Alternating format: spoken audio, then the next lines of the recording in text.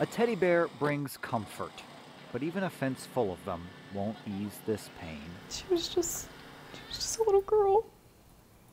Megan Self's niece, Delana, didn't make it out when the family's home in Valley View north of Denton caught fire Wednesday morning. Her nephew noticed it first. He said, "Poppy, Poppy, there's a fire in Delana's room." The girl's dad and 11-year-old brother both tried to get to her. Burns from the flames sent them to Parkland Hospital. It was probably the space heater. They think staying warm on a frigid night caused the fire. Now photos and memories. This was when we went to Chinese food last week. Are a cold comfort. She had all this curly hair and she hated brushing it out. To a family mourning this little girl. There are no words. There are no words. There is a massive hole in our lives that cannot be refilled. She says the rest of the family is out of the hospital now, but they don't have a home to go back to.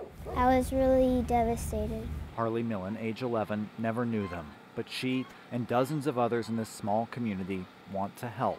I think it's very loving and caring. They've started fundraisers and a clothing drive. The stuffed animals are here to try comforting the pain that's still sinking in. I just cannot believe we went from a normal life one day to this so fast. In Valley View, I'm Cole Sullivan.